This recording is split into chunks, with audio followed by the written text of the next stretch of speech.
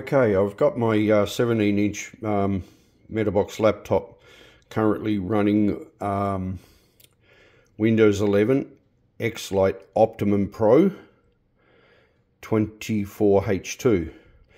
I wanted to upgrade it to the new 25H2 build. I thought I could do it as an in-place upgrade so I don't have to reinstall everything, but apparently you've got to do a fresh install. So I'm just doing it on another NVMe drive that I put in the laptop just for this installation. So I removed all the other drives and I only have the one drive in there at the moment. So I'm just going to install X-Lite Optimum Pro 25H2 and see how we go. Okay, I've got the USB stick in the port there, and I'm just going to turn it on and see what happens. Bear with me, I'm filming this on a mobile phone, so there will be some movement and whatever, so we'll just see what happens. Okay, I'll turn it on. I've got my mouse connected, hopefully it will detect the mouse.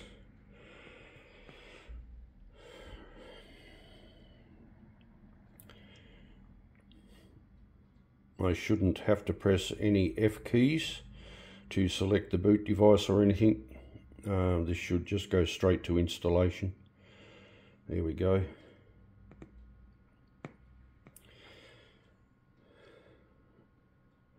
Setup is starting. I love this operating system, completely stripped out.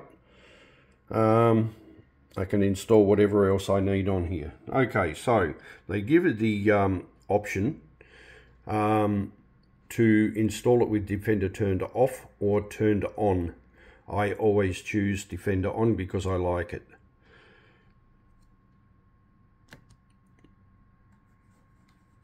Now,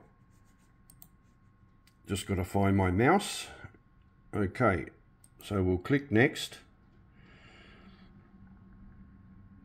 Now, I did start an installation of this before, but I had to stop it and restart. So we're going to delete.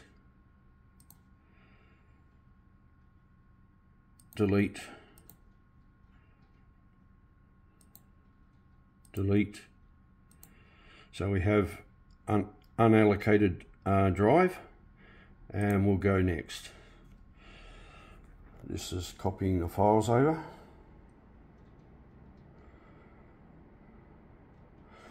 Yeah, this is being installed on a brand new, unused Crucial T500 NVMe drive, 500 gigabyte size. That's the size that I generally use for Windows. I don't keep any personal files on my Windows drive. And if I did happen to store anything on there, I normally use VeraCrypt, and I create an encrypted folder and mount it in Windows File Explorer, or whatever you like to call it, and I put whatever files I need to in that, and whenever I need to use them I would mount it in Windows using VeraCrypt and access the folder or file they called it, but it's a folder file. Yeah, anyway, we're at 93% now.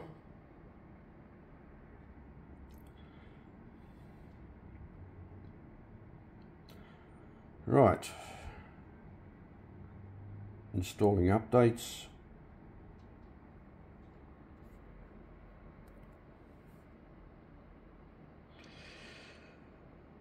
Got to restart.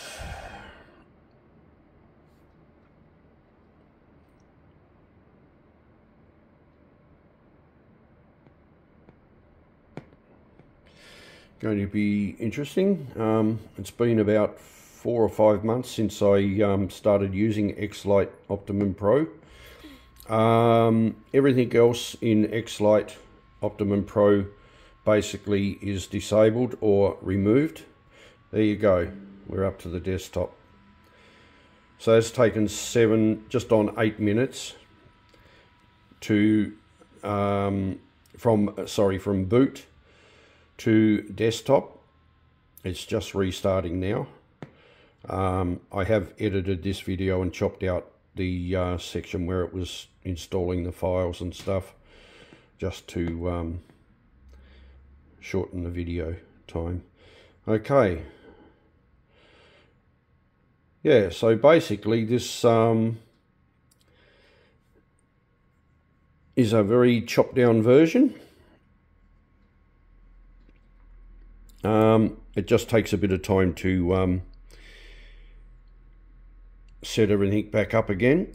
I go to my computer, and there we go. It's we've got 465 gigabytes of storage space, and it's still got 459, so it's installed at around about 6 gigabytes. The 25H2 ISO is about 3.2 gigabytes in size. So there you go. That other D drive, that is the installation media. So yeah. Okay, so that's it. I'll go through now and just set it all up the way I set up my X-Lite Optimum Pro 24H2. Okay, so that's it. Done. I'm just going to restart the system and see how long it takes to boot up.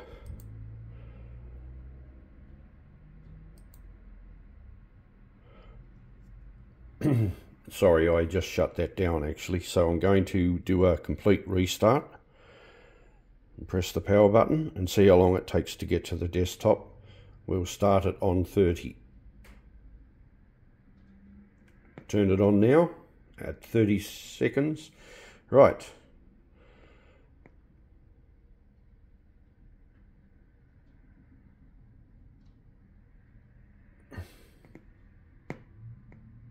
$15 seconds so far.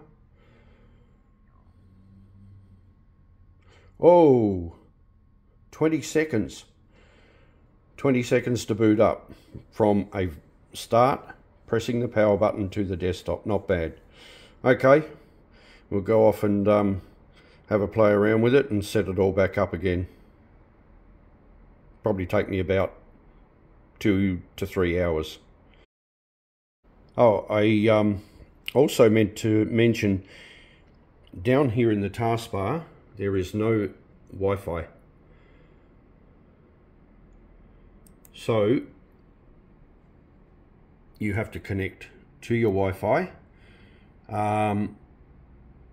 before you can do any Windows updates. And the next thing I do when I do connect to Wi-Fi, I go straight to the settings and security and updates, and I run Windows updates, and that will install any missing drivers and whatever, just as it would happen on any Windows 11 installation. So yeah, so I'm going to connect the Wi-Fi now, and then we'll start. Right. Okay, I connected to the Wi-Fi and I've come to the settings, Windows Updates Center, and I've just resumed checking for updates. So as you can see, it says get the latest updates as soon as they're available. This has been disabled. Here we go. Yeah, so as I was saying, down here it has been disabled. If I click on here,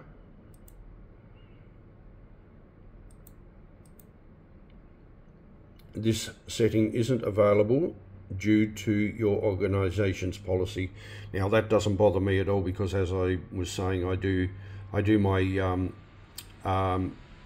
updates on a regular basis anyway. I'm always going to the Windows Update Center, so doing them manually isn't a problem for me at all. Windows Cumulative Security, Realtek Semiconductor. Intel Bluetooth is completed. Intel Corporation System, Realtek Network, Logitech, Intel Corporation Display. That's downloading at the moment, hence why everything on the screen is big at the moment. So NVIDIA Display, Realtek Semiconductor, Intel Corporation Extension, Creative Technology.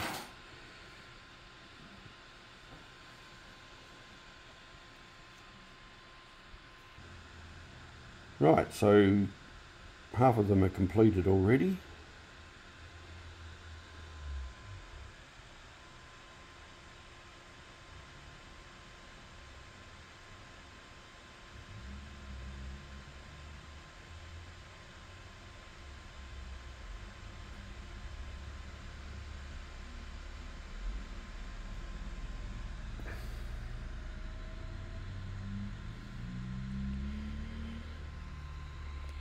Right, okay, so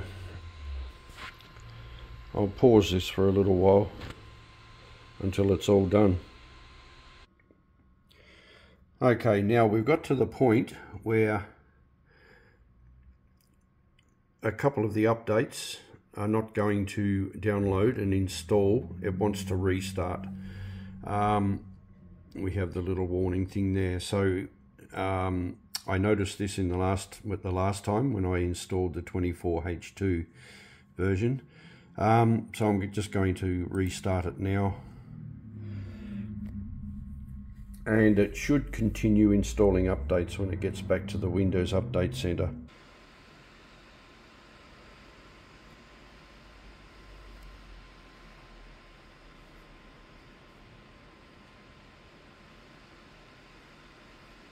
Right.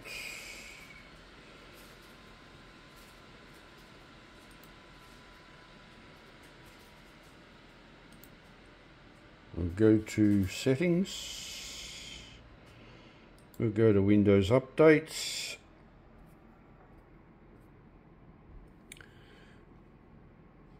Now it's got the cumulative updates, so we download and install that. That generally takes a while, I think. So let's have a look at System. Display, sound notifications, blah blah blah.